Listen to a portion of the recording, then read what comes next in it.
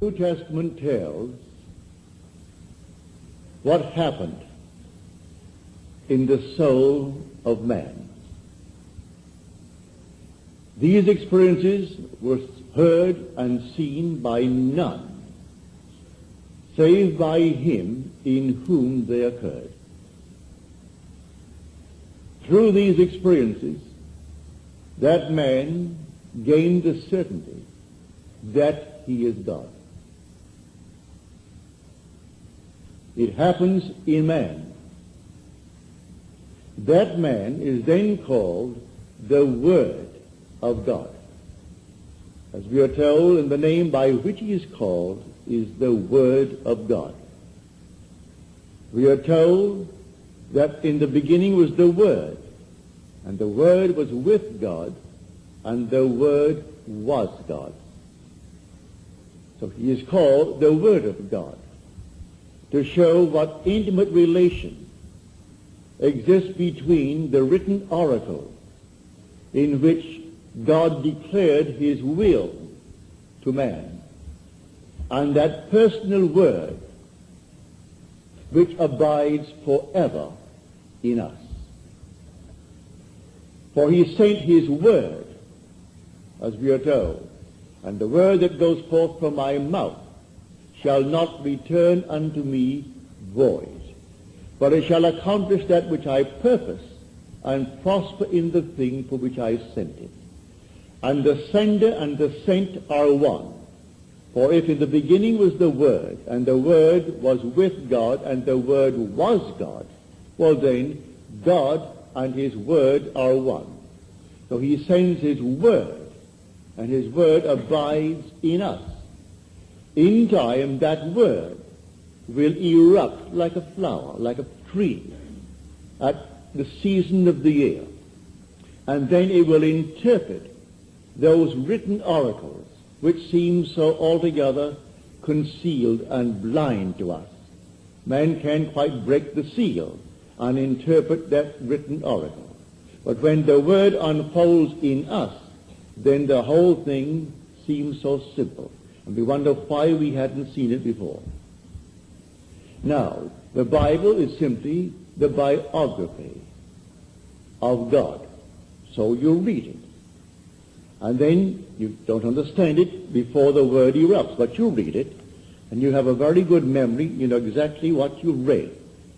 And one day, suddenly, unexpectedly, the time has come, and the word which went forth from the mouth of God the Father and abides in you as your own wonderful human imagination begins to unfold. And it unfolds, and the biography you thought belonged to another is all about you. Because everything said in that story concerning a seeming other, you are now beginning to experience. And you experience it in detail. You must gain the certainty that you are God. For if this is the biography of God, and it becomes your biography, because you can't deny the experiences. You could no more deny the experiences that you have had, though they are mystical, than you could deny the experience of being here now. I know I am here. I know you are here. I know where I am at the moment. For this is a simple occurrence. I could no more deny this as something that I've actually experienced at this moment in time than I can now deny these experiences that are part of the story of God. Now we are told this is what you're going to hear on Christmas morning, what you will hear from now on Sunday morning. That I bring you good news. Not any sad thing. I bring you good news. When all these who are bringing the good news are all dressed up like undertakers. Here the story is the story of good news. I bring you good news. What is the good news? That this day is born in the city of David a Savior. This day is born in the city of David a Savior. That's the good news. Then the sign that it has happened is this. you'll find a babe wrapped in swaddling clothes and lying in a manger. Well, the Bible quoted in Scripture is the Old Testament. There is no portion of the New when it uses the word Scripture. As Scripture said, and Scripture cannot be broken. It is only referring to the Old Testament. And the Old Testament only acknowledges one Savior. Read it in the 43rd and 45th chapters of Isaiah. I am the Lord, your God, your Savior. And besides me, there is no Savior. The Lord is the only Savior. He said, I, even I, am He. I am the Lord your God, your Savior. And besides me, there is no Savior. Therefore, if a Savior is born, it should be the definite article, the Savior is born. For there are not many Saviors, only one Savior. The Lord, our God, that Lord is one. And if He is the Savior, and He is born this day in the city of David, and David is born, David took the stronghold of Zion and renamed it the city of David. But he went up into Zion through the water shaft. He went up in a way that no one could ever suspect, as we are told in the book of Samuel. He built from the outside in and up at the same time. The only way you could do that is by building a spiral. So he built a spiral, and that's a true motion that you make from generation into regeneration. You go up like a serpent, right up into Zion. This is Zion. Zion is not on the north shoulder of Africa. Zion is right here in your own wonderful skull. That's the city of David. That is the stronghold that he took. And in that area, a child is born. A child only symbolizing the birth of the Savior. And the Savior is the Lord God Jehovah. Now I read the story of the Lord God Jehovah. And then suddenly, in me, that story begins to unfold. I cannot come to any other conclusion than that the fact I am He. So then I need not be told thereafter that unless I believe I am He, I will continue in my sin, for I know I am He. So if this is true of Him, and only of Him, and then it became true of me, well then I must be the very one spoken of in Scripture as the Lord God Jehovah.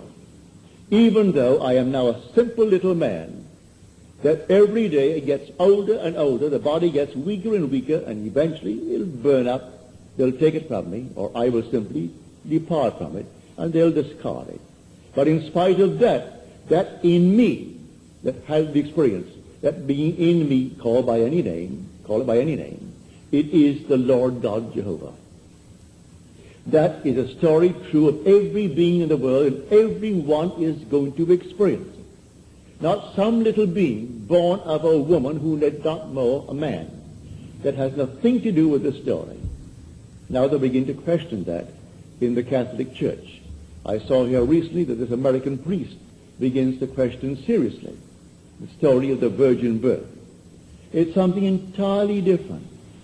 You were born of mortal parents. You're destined to be reborn of immortal parents. And when you are reborn, you yourself are the parent, for you are the one that is born, that is called God. For unto you is born this day in the city of David a Savior. And this shall be a sign unto you. You shall find a babe wrapped in swaddling clothes and lying in a manger. Well, that's the sign. That's no little child that was born. The child is solid and solidly real when you hold that child in your hands. But it's only a sign that you were born. You who became flesh and blood. For the word that went forth from the mouth of God became flesh and dwelt within us. That's what we are told in the book of John. and he abides within us forever. But now he comes to interpret the written oracle. And as he unfolds within us, I am the living word that makes real the written word. For it was a closed book until it unfolded within me. And everything said in this story that will be repeated from pulpit to pulpit in the next month, I personally have experienced. And I am not unlike any child born of woman. I was born in the same way you were born, that my father loved my mother, and in that heat of passion I was conceived. They didn't plan me, I just came into the world as you came into the world. Those who go planning a child, the chances are they get a moron. These things happen because we are in love with the being who bears our name, as it were. And there are moments when all of a sudden you're carried away with a fire that is all in generation. And so the child, you love the child, you raise the child, it's like every other child in the world. And that child, like every child in the world, contains the Word of God. And the Word of God and God are one, the same being. In the beginning was the Word, and the Word was with God, and the Word was God. So his name shall be called the Word of God. And that Word abides forever in us. The Word became flesh and dwelt within us. It's translated among us, but it's not. The Word is within us. He dwells within us. And who is this one dwelling within me? My own wonderful human imagination. That is the Word of God, and that is God. And one day, to prove that it is, the events recorded in Scripture, in these wonderful oracles of Scripture, unfold within me, casting me in the first person, in the central role of the story. The individual must actually experience Scripture for himself to understand how altogether wonderful it is. It is his biography because it's God's biography. And when the Word of God, which is God, unfolds in the individual, that is his story. And so it's all written about him as told us in Scripture, in the 40th Psalm. In the volume of the book, it is all about me. Now he could not restrain himself from telling it to all the congregation. He said, if I now hold it back, there is within me, like a burning fire, all shut up in my bones, and I am weary with holding it in, and I cannot. You can no longer restrain the impulse to tell it. 99% will simply turn their back upon you. As you're told in Scripture, his own rejected him because they knew him. They knew his brothers, his sisters, his father, his mother, all mortal beings round about him. And he dares to claim this extravagant claim for himself. That's blasphemy. He's taken the name of God in vain because man dares to claim that he is what formerly he worshipped as something on the outside. And it's not on the outside at all. It's all within us. And so it only tells the story of the things that happen in the individual soul.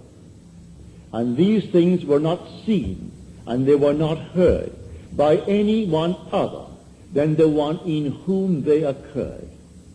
And because of the occurrence of these experiences, he gained the certainty, well, I am he. Because these things happen only to God. Well, if they happen only to God, well then, they happen to me, then I must be he. Now, you can't restrain it. Go and tell the world, at least your world. Tell it to anyone who will listen, and have them tell it to others. And although they have not yet had the experience, if they accept it and believe it, they're qualified to tell it. Let them go and out, spread the word. But who is this word? He said this wonderful word. He tells the story of a parable, that a sower went forth to sow. And as he sowed what? Seed. But he tells us, as he interprets the parable, the seed was the Word of God. He's telling the gospel story. Because the evangelists were not reciting or recording something that happened to another, as you're led to believe. They related their own experience. That's what they're telling. But they told it that man would accept it. So they told it in the third person and spoke of him, when really they should have spoken or could have spoken of themselves, for they were only relating their own experience. So in the very end, in the book of Luke, and when the whole thing was coming to its end, they told what had happened. But a better translation of that Greek phrase is they related their own experience. But if you tell that, well then people will simply cast it aside. That was all hallucination. As a friend of mine said to me, recently, when I was explaining to his brother this wonderful thing that happened within me. And he said, that was all hallucination. I said, well, first of all, you are a mechanic. You deal with automobiles all day long. Would you let me tamper with your engine? No, I cannot drive a car. I have never owned a car. I've owned a car, but I didn't drive it. I gave it to my daughter. When she was a minor and could not own it, I kept it, and I paid all expenses of it, but I gave it to her. So that's the only car that I have ever owned. And one day I got some little infraction that she had, because I was the owner, I got the summons. So that was my experience with owning a car. Now, will you let me now tamper with your car if it needs some help? He said, I will not. I said, then you dare to tell me that you want to tamper with the book of God and you know nothing about it? When it is already unfolded within me and you're going to tell me about the word of God and tell me it's hallucination when you wouldn't let me put one little screw into your engine because you know it and I don't, but you're going to tell me, one who has been sent to actually explain the word of God through personal experience, that is hallucination. Didn't persuade him at all. He still wants to be the author of his own car, and I can't touch it, but he also wants to be the author of the book of God. And he hasn't ever experienced one word of it. And when I said to him, do you consider yourself a Christian? He said, no, I am nothing. But you're going to tell me all about the Christian mystery. Well, no, he is not alone, may I tell you. You can multiply him by unnumbered people in the world. They always have opinions on things that they know nothing about. But that's true of all of us, really.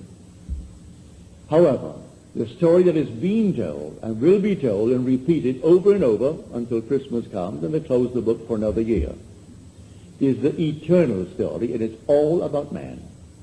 And it's all in the Old Testament. So I now go back to the Old Testament first. Only in the Old. I have come to fulfill Scripture, he said. Scripture must be fulfilled in me. And beginning with Moses in the law, and the prophets, and the Psalms, he interpreted them in all the Scriptures the things concerning himself. So I go and I read Scripture. Is God in the Old Testament a father? Yes, it's stated quite clearly that he's a father. The psalmist proclaims him as father. And then the father acknowledges the son. And who was that son? He said to someone, he said, thou art my son. Today I have begotten thee. Well, who was the one mentioned in the Old Testament? It is David. And David said, I will tell of the decree of the Lord. He said unto me, thou art my son.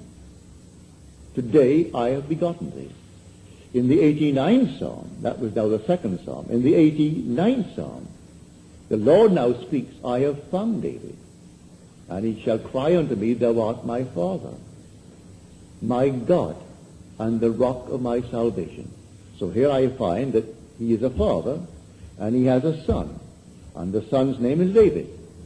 Well, I never thought for one moment, living in the 20th century, a man who was not yet, well, in 1959 I was not 60. I was born in 1905. So here I am, 54 years old, in the 20th century. It never occurred to me that I had any relationship to David. I read it as history. I was taught it as history. And suddenly, the whole thing is unfolding within me like a tree bearing fruit. And here is David. And I know instantly that I am his father. And he knows instantly that he is my son. Well, here is the story unfolding within me. And here we are separated in time by at least 3,000 years if you take it as a chronological story based upon secular history. The difference of 3,000 years separating the two of us, and yet I am his father. Therefore, I am older than he, I am his father. And I know it more intimately than I know that I am the father of my two earthly children, my son and my daughter. It's the most intimate relationship and one of infinite joy. He is so beautiful when you look at him. You can't describe the beauty of David. Now, does it say anything about the child? Yes. In Isaiah, the 7th chapter of Isaiah and the 9th chapter of Isaiah. And unto us a child is born. Unto us a son is given. And his name shall be called Wonderful Counselor, Mighty God, Everlasting Father, Prince of Peace, and of his reign there shall be no end. Here is a child that is born. In the 7th chapter of Isaiah, we speak of a woman that shall bring forth a child. And the child's name is Emmanuel, which is God with us. That's what the word means. So the child bears witness to the fact that God is with us. Well then, is he now the father of the child? It's the sign that God is born. His word has borne fruit. For his word cannot come back to him void. It must accomplish that which he purposed and prosper in the thing for which he sent it. Now the word is returning to the Father as the Father. For all this is the story of God the Father. Now the Father is returning to himself. His diversified being is being gathered together, one by one, into that original whole, but augmented by reason of the experience, of the adventure. God himself is within the adventure. God became as we are, by reason of the Word of God, which is God, abiding in us. So he became as we are. For what purpose? That we may be as he is. So, at Calvary,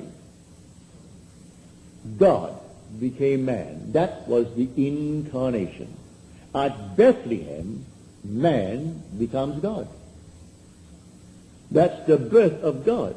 Not from any womb of a woman, but out of the great temple from above, called the city of David, called Bethlehem. This is the Zion of Scripture, as we are told in the 87th Psalm. And it comes now to the story, and he said, this one was born here, and that one was born there, all in Zion, for Zion is God's chosen place for a dwelling place. And now he numbers all of them, and this was born here, that was born there, all born within Zion, like the cells of the brain, each becoming awake as God. Take one brain, infinite brain, and say all the brain cells becoming one after the other, all being born, and they're all God. There's nothing but God. So that's the story of Christmas. But as long as man teaches it as he's taught it, well then, he's not going to see it. On the other hand, it's the best way to tell it, because we are still children.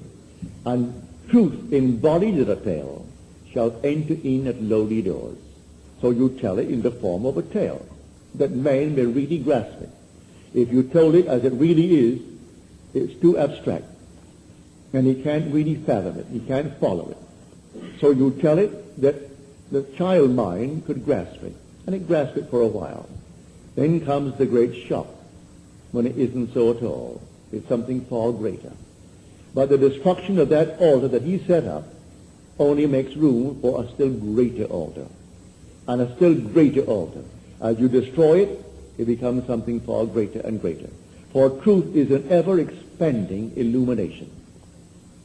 So God became as we are, with all the weaknesses, all the infirmities, all the limitations that you and I express in this world.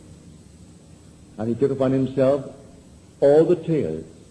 Now, we move forward towards the goal, and the goal is that God in us, called the Word in us, should unfold within us. As God, or as something less than God. So this is Christmas. This is the story that is the eternal story, told first in the Old Testament. But you're told in the book of Daniel, seal the book until that day when he comes who is worthy to break the seal. Well, the only one worthy to break the seal is when it happens. So it happens in man, and that same presence that is God is in every man. So in man, the seal broke. And that man told his own experiences, that which took place in his own soul. And if you read Scripture carefully, take the oldest of the Gospels, Mark, when you read that first chapter, you cannot come to any conclusion other than the fact that no one but he on whom the dove descended saw it. Yet it's told as though others saw it. Only the one on whom it descended saw it. Read the first chapter when you go home. And you cannot come to any conclusion that he had a witness to that event. The heavens opened, and it descended on him. He tells the story. If you take the story of the temptation, how could I actually, if he is alone in the desert, how would I know what the so-called devil said to him and his answer, all from the Old Testament? Every answer he made to the doubter was taken from Deuteronomy. One after the other. All these are answers to doubt. Well, if I'm going to record what he said, he would have to have told me what he said. Because he's alone, you're told, for 40 days and 40 nights he is in the desert, alone. And now someone is recording what he said to the devil when the devil appeared, quoting only the book of Deuteronomy. Well, if I'm going to be the evangelist to record that, either he told me or I'm making it up. So the one who's had the experience tells it. And so the whole book is based upon the personal experience of the individual. All theologies and all ecclesiasticisms are secondary growths superimposed upon the mystical experience of the individual. Every one, I don't care what theology it is, they're superimposed. And then they'll fight wars to protect that superimposition. But the personal one, the one who has had the experience, and he doesn't have to go beyond Scripture for confirmation. Now he comes as a witness. For we are told if two different ones agree in testimony, it is conclusive. While you have the written word of God, these written oracles, and then you have your own experience of the written word. You are the living word, who now takes the written word and you make it alive.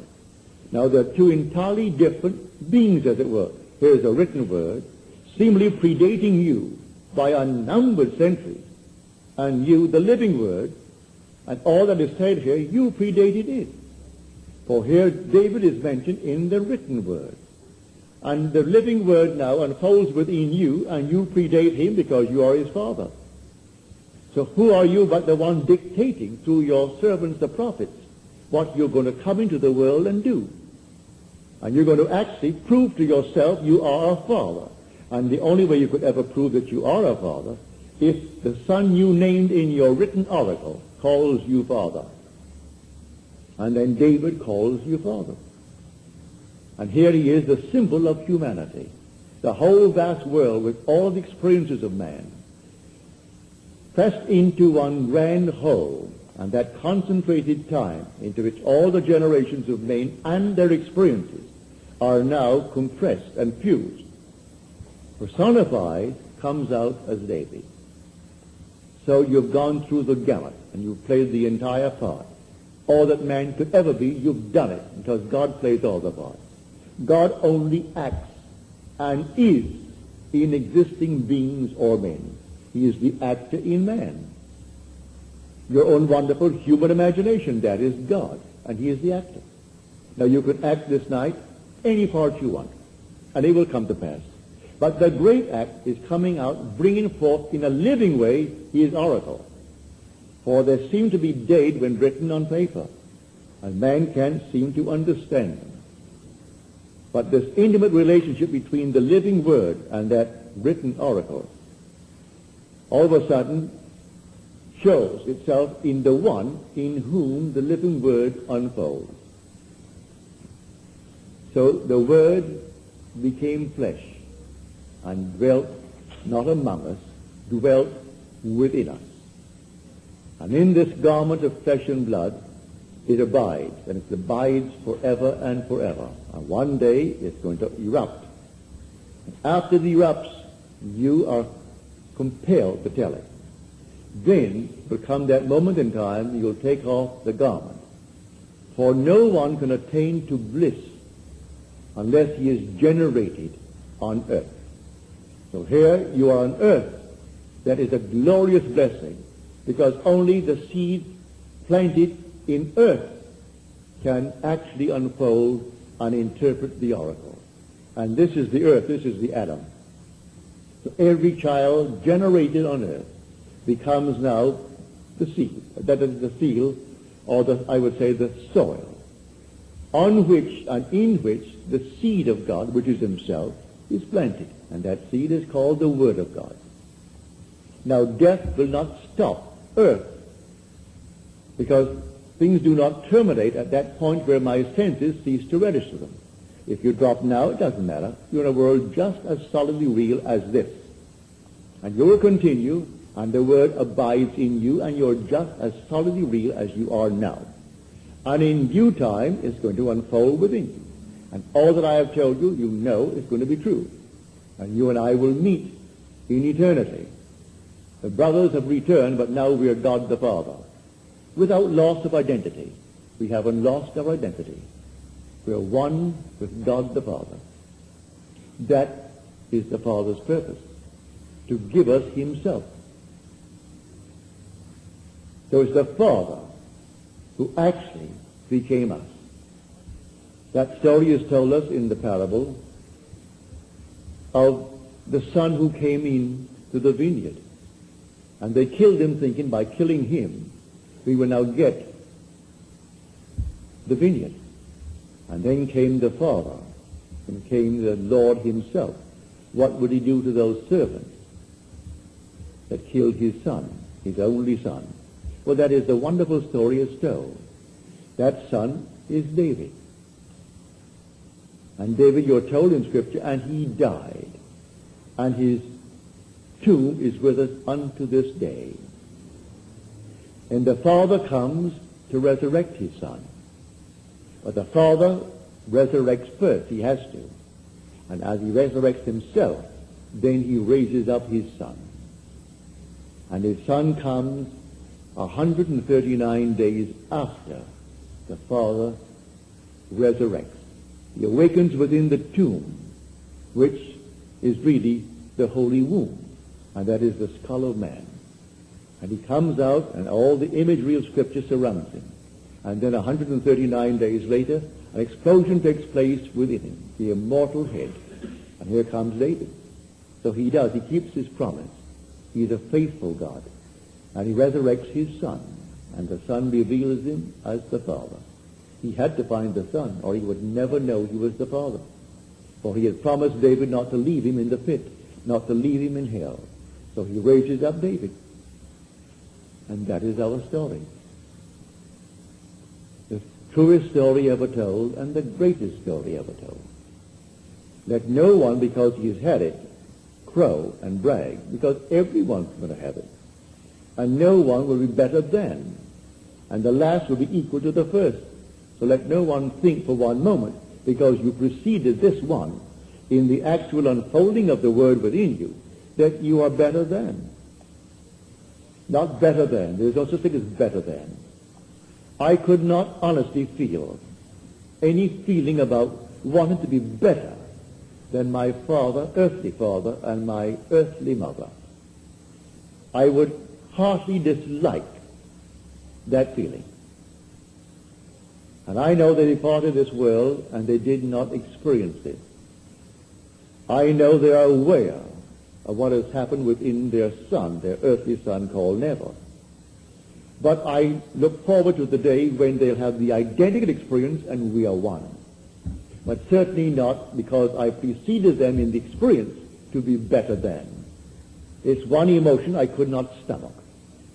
They were too loving, too altogether wonderful in my world, to want at any moment to be better than my parents. But we are moving towards the grandparent, who is God. And when we move towards him, we are God. So you read the story and you find out he did have a son. And the son is David. Now in the New Testament they say Jesus, but Jesus means Jehovah. It's the same thing as Joshua, and both mean Jehovah is salvation. And we only have one Savior, which is the Lord, our God, your Savior. And besides me there is no Savior. Therefore they call him Jesus. But it means Jehovah. It's Jehovah that is born in man because the Word that abides in man unfolds and bears the fruit that it contained. And the fruit is the fatherhood and the Son, the ascent like a fiery serpent, the descent of the dove, which seals the agreement that this is it. But that comes last. Now, in the New Testament, it's the first event recorded in the book of Mark. But you're told the first shall be last, and the last shall be first. So that event that is the first recorded is the last that you experience. The first that you do experience is the resurrection. That seemingly would be, on a secular base, would be the last. For resurrection will be followed by, not resurrection, but crucifixion would be the very last event of a man. No, that is the very first. Crucifixion is over. We are all crucified. That's Calvary on these garments. But now at Bethlehem, which seems to be the first, that is the last. That's when man becomes God. So at Calvary, God becomes man. That's the incarnation. At Bethlehem, man becomes God. And the whole thing unfolds in that manner. The first that is last, but the last is first. Now I know it's not the easiest thing to grasp, especially after being told over the years what we have been told. It has only confused the matter. One should never for one moment think that the old can be separated from the new, these two testaments. You would have no new without the old, and the old would be incomplete without the new. For as Disraeli said, the new is the fulfillment of the old. Christianity is the fulfillment of Judaism, said Benjamin Disraeli. And he never hid his background. His very name, if you know the name, Disraeli is of Israel. Well, Benjamin is the last son of Jacob. Benjamin of Israel is the name Benjamin Disraeli. And so he was very proud of the fact that he was a Jew, and told the whole House of Commons, and they all knew him and accepted him just as he was. And he became the Prime Minister, the highest office in England. And he actually was Prime Minister when England was a power in this world. He was the one that got the canal. He was the one that brought India into the crown of Victoria. And that was Benjamin Disraeli. But he never once denied he was a Jew of Jews. But he saw that the New Testament, or rather Christianity, if understood, was only the fulfillment of Judaism. And it was he, too, seeing what the story told. He said, man is not the creature of circumstances. Circumstances are the creatures of men. And he proved it in his own life. We are not the creatures of circumstances. Circumstances are the creatures of men. We create them. How? By our own wonderful human imagination. So he was a great biblical student, but he could see. Maybe he had experiences, And maybe it was not wise to tell it in the form that I tell it, because he saw it clearly. I doubt you can see it clearly without the experience. The experience gives meaning to the things that your intellect may suspect, but you can't quite put your finger on it through the intellect. You've got to experience it. And when you experience it, well, then the whole thing unfolds, and you see it so clearly. So you and I are now bearing God. God walks the earth as you walk the earth. And whatever you do, whether it be nice or unlovely, it is still God. And he waits on you quite indifferently and quite swiftly when that something in you called the will is evil as when it is good. So let others say if they will, but the so-called others eventually will come to the conclusion that I have told you tonight. When they say that, as you're told in the Psalms, 14th, and I think it's the 54th Psalm, the fool said in his heart, there is no God. So anyone who will tell you, and brave as he is, that there is no God, well, he may be very wise in the eyes of man, but Scripture defines him as a fool. The fool says in his heart, there is no God. So Blake, in taking that theme from the 54th Psalm and the 14th Psalm, he said he calls the fool Babel, for Babel symbolizes the confusion of tongues and the misunderstanding of minds, because you can't quite understand the tongue of the other. And so complete misunderstanding. So he said, Babel mocks, saying there is no God, nor son of God, that thou, O human imagination, O divine body, art all a delusion. But I know thee, O Lord. See, he equates now God, the Son, and the Lord as one being. God, the Son, and the Lord, and he puts them together with the human imagination. They say it is all delusion, but I know thee, O human imagination, O divine body. Then he said, when you arise upon my weary eyes, every morning I see him arise upon my weary eyes when he builds that bridge of incident to bring me back from the deep beam to the surface beam. And in the twinkle of an eye, he creates a bridge of incident across which I go to find myself on the surface mind, awake in this world. And then the voice answers him when he tells the voice. He said, but thou, you suffer with me, but I behold thee not. You cannot see imagination as you see objects, but you see only the imaginal activity in objects. But imagination itself is not seen. You see objects in the world that it creates. But we are the reality that is named imagination. That is God. And then the voice answers, and the voice says, fear not. I am with you always.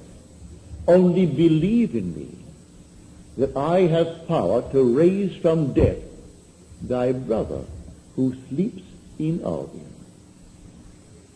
Albion being a symbol of the vast man that is asleep, humanity. Believe in me, who? He tells you who he is, the human imagination. And all of a sudden, one day, you're going to awake, and as you awake, you are the Lord God. And the whole drama, because he is the Father, his Son is present. And his Son is humanity, personified as a single youth. And you are the Father. Individualized completely, and the Father of God's Son. Therefore, God. So when these things happen in you, and it's all the biography of God, then you must gain the certainty that you are God. Now, this is the story of Christmas, but it will not be told in this light on Christmas morning. They will have all kinds of little things that just didn't exist, but it's for the child mind. And the child need not be a little infant. The child could be a man 90 years old. And do you know that the people who are the most bigoted are the ones who really do not know Scripture, but they'll read it all day? I have an aunt like that. She's now in her 90s. And one day she said to me that I'm going to the devil because I believe what I believe. And I said to her quite casually, why I should not have said it anyway, but I did. I said, you know that Jesus had brothers?